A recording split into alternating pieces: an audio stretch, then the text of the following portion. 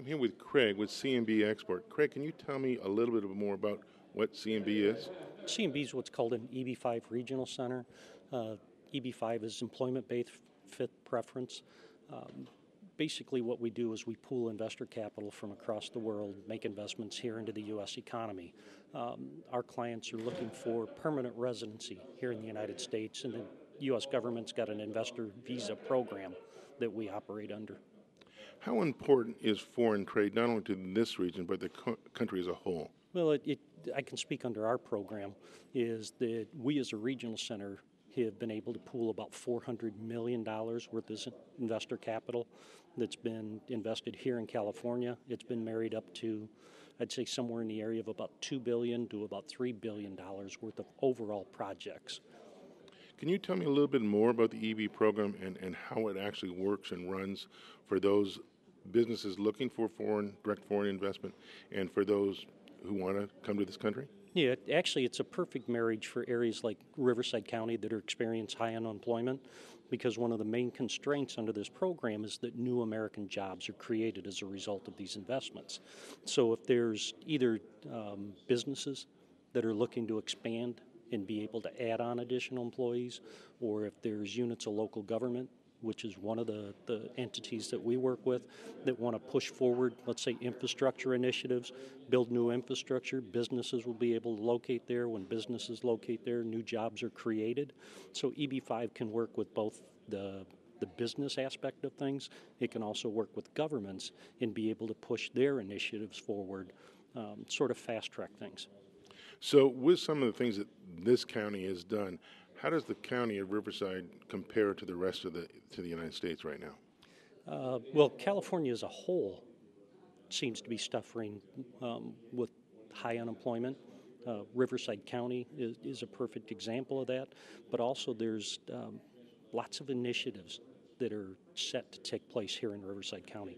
I've spent a lot of time, let's say, down in the Palm Springs area and looked at a lot of the renewable projects that are going to happen down there, that I think that it's almost a perfect time for what Riverside County wants to do, what businesses are going to do, and then for EB5 and our company to be able to make up that shortfall in capital.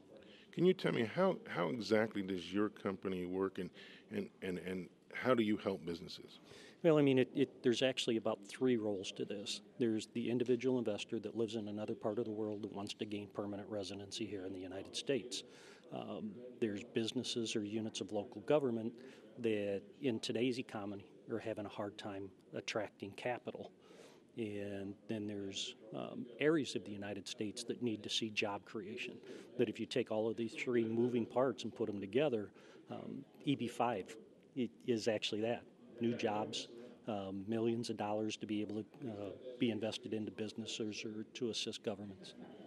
Now, I understand you're one of just a few companies that do that, and your company is actually leading, I believe? Well, I'd say today there's somewhere in the area of about 190 regional centers in the United States. Out of this 190, the vast majority of them have come into operation in the last couple of years. We were originally designated in 1997. I'd say without a doubt we're the most successful regional center here in California and probably one of the top 3 to 5 in the United States. So businesses looking for foreign direct investment, what steps do they need to take to contact you and get that investment for their companies? Tom Freeman, who works for the county. I know Tom very well. Tom has all of my contact information. The other thing is our company's called CMB Export. We're on the internet. They're more than welcome to either contact me by phone, by email, make contact with Tom, especially any enterprise here in Riverside County that's wondering how EB5 can play a role with them. Tom would be a very good conduit to be able to put us together. So your organization and what you're doing is a pretty good alternative to what the banks aren't doing right now, correct? A lot of what we are becoming involved in or looking at are businesses that probably 3 years ago would have been very easy for them to attract capital. But when the capital markets changed, some of these businesses with very good projects ended up with a shortfall. EB5 can't fund 100% of any project. It just doesn't work because of the job creation requirements that go along with it. But in these shortfalls, EB5 is a very good marriage as long as we work in areas of high unemployment, which is defined as 150% of the national average, and that job creation is going to take place. And it's 10 new American jobs per investor.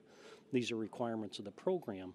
So we have to vet things from an immigration side when we deal with the business more than we do with the business aspects of the investment itself. So for businesses that are currently located in this region or businesses looking to relocate, Riverside County does offer them a pretty good opportunity, correct? Oh, absolutely. Absolutely. I've made several trips here to Riverside County, sat with Tom many times and discussed how EB5 can play a role, either with new businesses, businesses looking to expand, or like I say, even units of government. Out of the $400 million that we've invested here in California, about half of it has been invested with units of local government that are looking to do roads, water, bridges, communications. I've done airport runways. I've done a U.S. Customs building. So, I mean, basically almost any type of infrastructure is something that we can help fund also.